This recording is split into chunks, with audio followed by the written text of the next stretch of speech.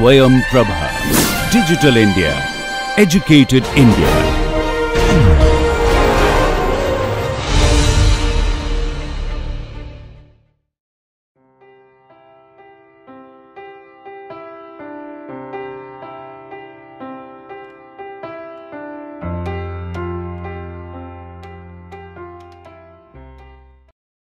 Welcome back to my course Aspects of Biochemical Engineering, and the last lecture I tried to concentrate on this kinetics of enzyme catalyzed reaction using the free enzymes. And I tried to explain that what do you mean by enzymes. I told you that enzymes are basically protein molecules, but not necessarily they are protein molecules. Some due to the advancement of organic chemistry, it is possible to produce some enzyme synthetically. But and then I explained that what is the nature of the enzyme, what is the nomenclature of the enzyme, then how substrate and enzyme they interact with each other to give the product. Then I explained how Michaelis Menten that proposed the rate of the enzymatic reaction with respect to substrate. Then how Briggs and Heldem they justify this Michaelis Menten equation with the help of reaction kinetics.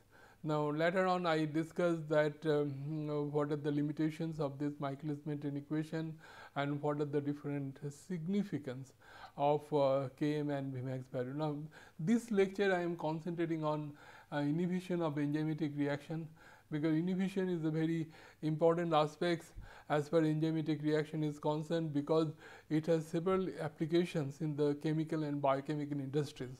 Now, I can give you a typical example. The pesticide, as you know, it is a very complex molecules and it's very difficult to estimate in normal analytical techniques. So, we shall have to use some kind of sophisticated techniques like HPLC and other things to find out the concentration of pesticides. Now, enzymatic reaction can be used, inhibition we can use technique used to find out the concentration of the pesticide molecule. Another application we have in the medical science, the sulfur drug we use in the day-to-day life for curing some infection diseases. So, that also can be done. I shall explain you how it can be done with the help of inhibition. So, let me start this lecture with this information that what do you mean by inhibition. The inhibition inhibitor, a compound that binds the enzyme and reduce their activity. Now, in a simple way, what I can explain, the inhibition means retardation of velocity of reaction that causes the enzyme catalytic process slowly. That inhibition does not mean stopping of the velocity of reaction. It means the inhibition, rate of reaction is inhibited. There are two types of inhibition, one is reversible, another is irreversible. Now, what do you mean by reversible inhibition? That means it dissociates easily, that suppose E plus I is their inhibitor, that reversible means this is EI and again it will go back, that is the reversible, and irreversible means EI, this form EI, this is like this EI that we have. Now, irreversible is stable complex and reduce the enzyme activity. So, what one thing I want to highlight, in case of reversible inhibitor, it is possible to restore some of the enzyme activities.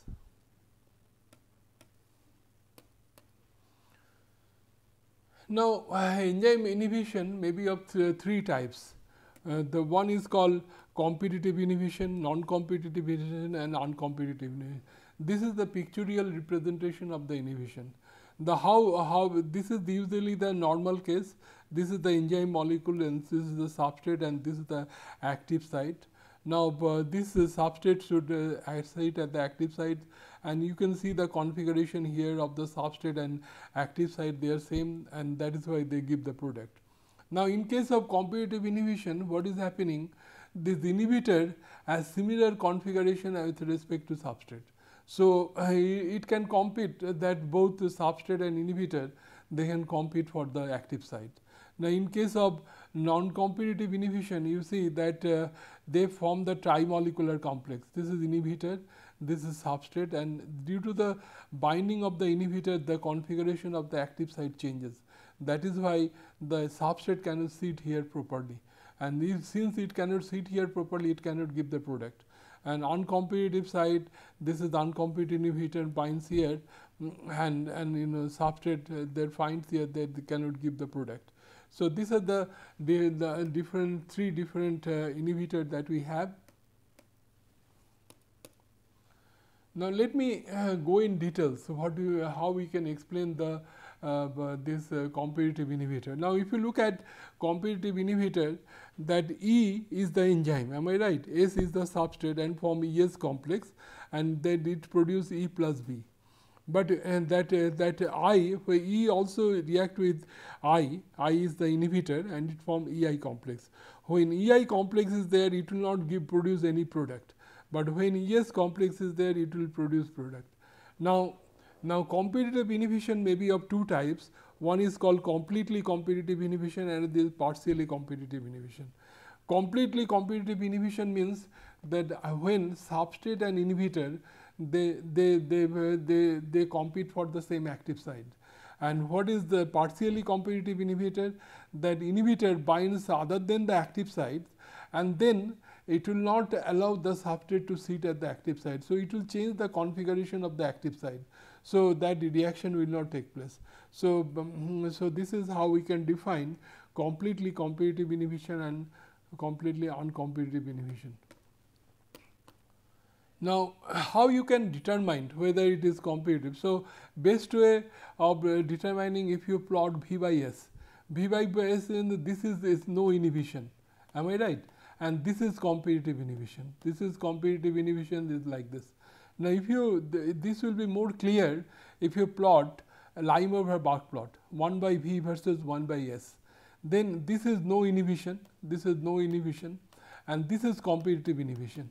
The competitive is like this. Now we can remember, I told you this intercept is 1 by V max. The 1 by V max is remain constant, but this slope changes.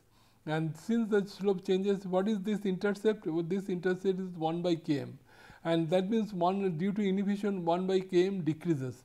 1 by Km decreases means Km value increases, and if the Km value increases, your rate of reaction decreases. Now this, if you analyze this equation, that kinetics, then we find that equation for the competitive inhibition is this: V equal to V max S Km 1 plus I by Ki plus S. Now here I want to highlight, if you put 0, then this will be 0, then this equation will be becoming the Michaelis-Menten equation. Now examples, I was talking about sulfur drug, am I right? The sulfur drug is nothing but sulfur amide, acts as a competitive inhibitor with respect to this para-aminobenzoic acid. Now here you can see this is how that para-aminobenzoic acid, they acts with this, and this form with the glutamic acid, it forms the folic acid, and this folic acid is very much essential for the survival of the bacteria cells. Now in presence of the sulfur drug, then what is this is the sulfur drug, then this that enzyme molecules that binds with the sulfur drug, and then it will not react with the glutamic acid to form folic acid. Since there is no formation of folic acid, so your bacteria will be killed. This is how sulfur drug works. Now next is the competitive non-competitive inhibition. This is the, and in case of non-competitive inhibition, one important aspect is the trimolecular complex formation. I can explain you: E plus S equal to ES, then I equal to EIS. Here E plus I equal to EI, S equal to EIS. So this trimolecular complex is formation, but here is same as your competitive inhibition. ES complex will give E plus product, am I right? So this is the difference that we have between the competitive and non-competitive inhibition. So here if you look at pictorially, that that inhibitor binds other than the active site, then it change the configuration of the active site so that your substrate molecule cannot react, or it can sit here, active site is this, but it will not give any kind of product molecule. So inhibitor can bind here and substrate can bind here, it will not give any kind of like this. Now here also there is a term called partially non-competitive inhibition. What do you mean by that? Partially non-competitive inhibition means in normal case the ES will be produce the enzyme and product, am I right? But in case of partial competitive inhibition, product formation also will take place from the trimolecular complex. Then we call it partially non-competitive inhibition. Now, if you plot the V by S plot, then it will nature is like this. This is no inhibition, this is non-competitive inhibition.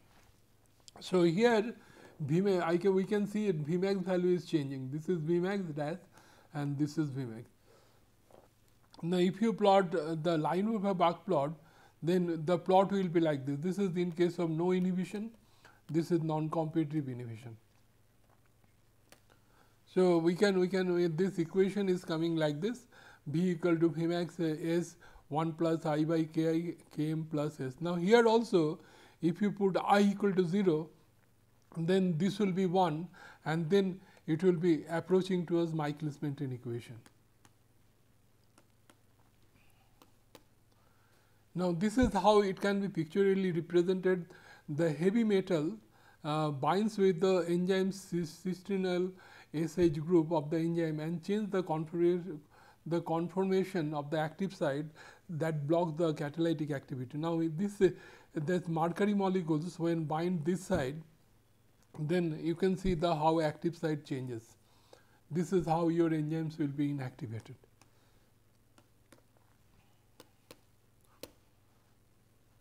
Now, there is another inhibition called uncompetitive inhibition. What do you mean by uncompetitive inhibition?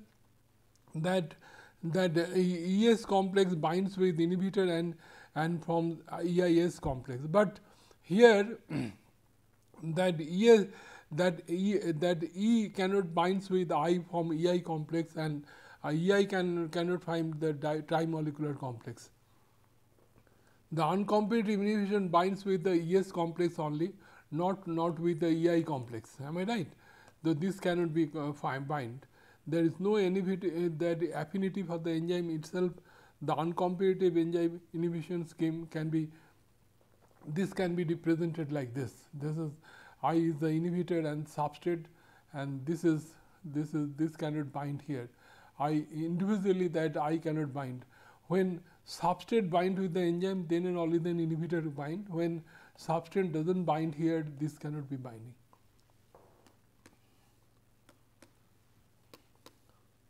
So, the nature of the plot, Limehofer-Bach plot is like this. The nature of V by this is V. If you look at this is V versus S plot, and this is no inhibition, but this is non-competitive inhibition. Now, if you look at here, this is non-competitive inhibition, this is no inhibition. So, here what is happening that Vmax and Km value both decreases, and in case of uncompetitive inhibition, and this equation also, this case also V can be expressed like this. Here also if we put I equal to 0, then V will be becoming Michaelis-Menten equation.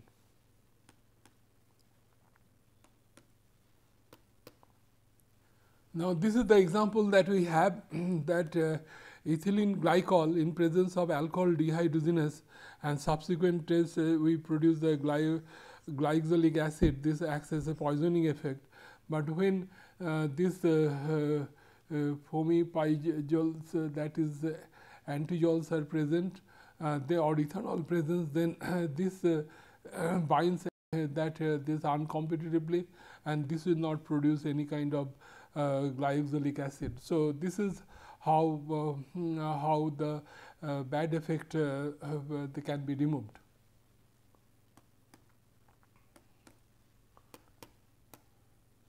Now, this is summarized in this particular table, that this is purely competitive inhibition and partially competitive inhibition. Both the cases the same thing, Vmax unchanged, Km increases, but in case of partially non-competitive inhibition and purely non-competitive inhibition and partially non-competitive inhibition, Vmax decreases, Km unchanged. Here also Vmax decreases, Km unchanged, but in case of uncompetitive inhibition, Vmax decreases, Km also decreases. This you should remember. There is another interesting thing is that is substrate inhibition during the enzymatic reaction, that this is how it is take place when there is the excess of substrate. The excess of substrate binds with the active site, what I am showing here. When more substrate is accumulated to the active site, no product formation will be there. Only one substrate is bind, this will give the product.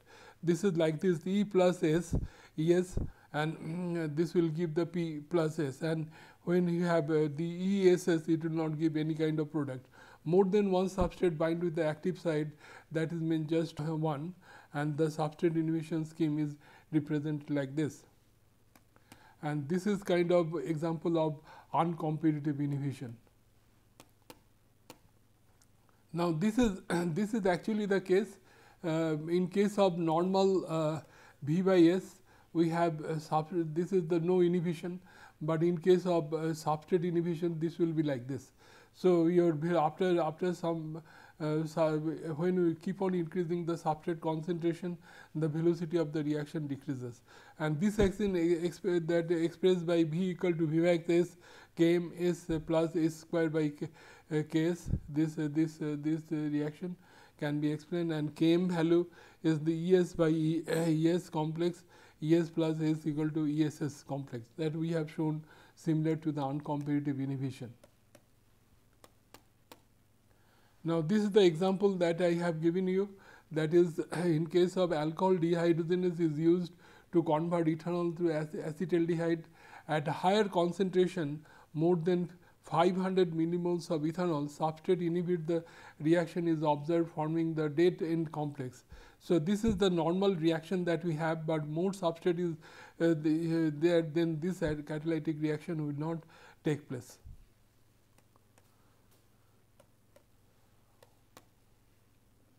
Now, there is a term called irreversible inhibition.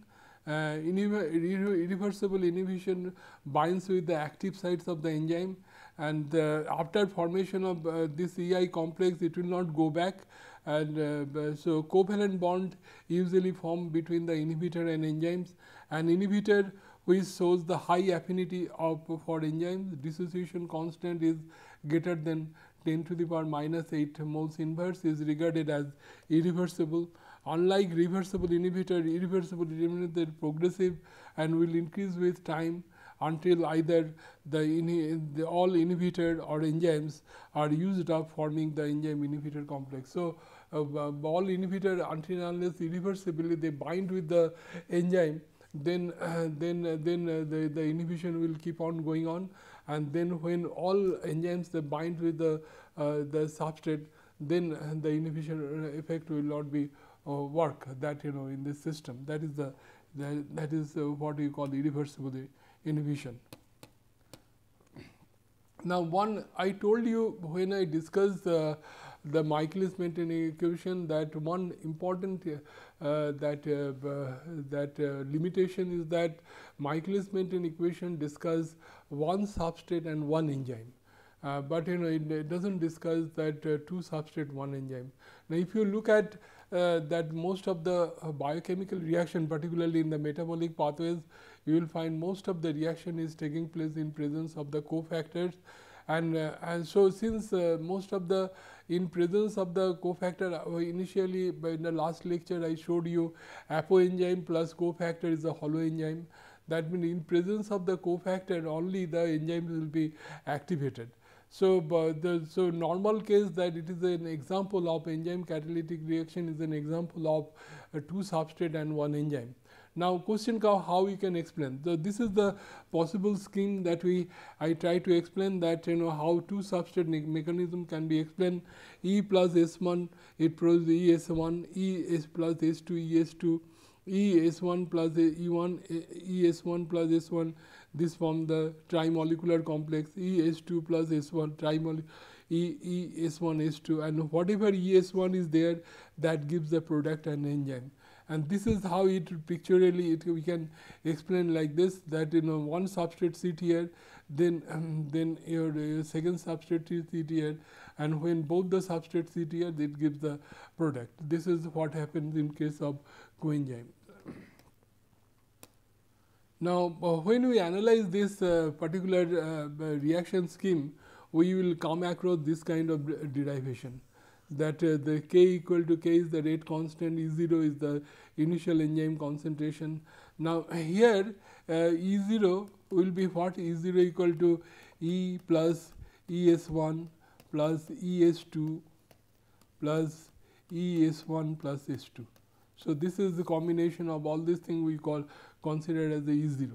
So, this is called bound enzyme, this is called free enzyme, and then this equation will be becoming the Michaelis-Menten equation if we assume that V max star equal to E K into E0 is S2 and S2 plus K1 and K1 star equal to this. Now, in this equation if you see the S2 term is there, and if you put S2 is constant and S1 is varied, then what will happen? If S2 is constant, K is constant, E0 is constant and K12 is constant. So, I can assume V max star is constant. Now, here also if H2 constant and then everything is constant. So, I can assume K1 star is constant, am I right? So, now in the second case, if we assume H2 is very large as compared to K1 12, and then what is happening that it is very large, then I can ignore this. If I ignore this, then this will cancel, then V max equal to K into E0, that is a constant. Now, K1 also is will be becoming this I can ignore as compared to this SS will cancel, S2 will cancel, and K1 star will be equal to K21. So, this is the two substrate model will approach towards the single substrate model when we assume two different cases. One case you assume H2 is constant, and another is the case the H2 is much higher as compared to S1.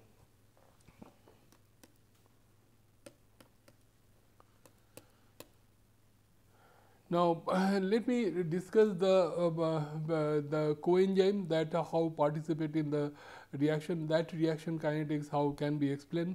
Now, the participation of the cofactor in is a one or two substrate. This is the enzymatic as depicted in the picture, that you see that this is the substrate and this is the H2 is the substrate, this is the cofactor, and then this cofactor binds here, it makes the change of the active site, so that we will get the product and the coenzyme and the enzymes that we have. Now, this we can express as that V equal to K into E0 ES and CS plus Km plus C into Kc. The C is the cofactor concentration. Now, if S is fixed or S is constant, and if K is much smaller as compared to Kc, then it is much smaller, then I can ignore that. So, then what will happening, that it will follow the first order kinetics. This is will the K into, then V will be equal to K into E0 into C. So, since it is constant, so we can it can follow the first order kinetics with respect to C. Now, if C is very large, then I can ignore this. Then what is happening, that this CS I can ignore that. Then this CS will cancel. Then V will be tends to V max. That the K into E0. V will be what? K into E0. Now, that means it is equal to constant. That means it is independent of C. If C is very high, then we can assume this is independent of C.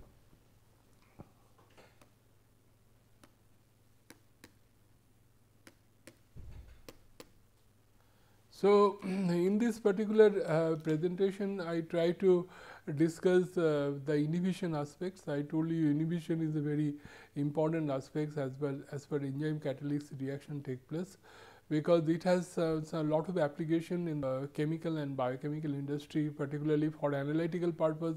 I shall show you some problem that how we can solve how we can determine the concentration of pesticides present in a sample, And this I showed you how this can be used as a drug, but I have given the example of sulfur drug. There are different type of inhibition that we have. We have reversible inhibition, we have reversible inhibition. Reversible inhibition, some of the activity we can get back, but irreversible inhibition, we lost the total activity of the enzymes. Then whatever inhibition is that, broadly it can be classified into 3 types. One is competitive inhibition, non-competitive inhibition, uncompetitive inhibition. Now, in case of non-competitive inhibition, with the Vmax remain constant and Km increases. Non-competitive inhibition, Vmax decreases and Km remain constant, but in case of uncompetitive inhibition, both Vmax and Km value decreases.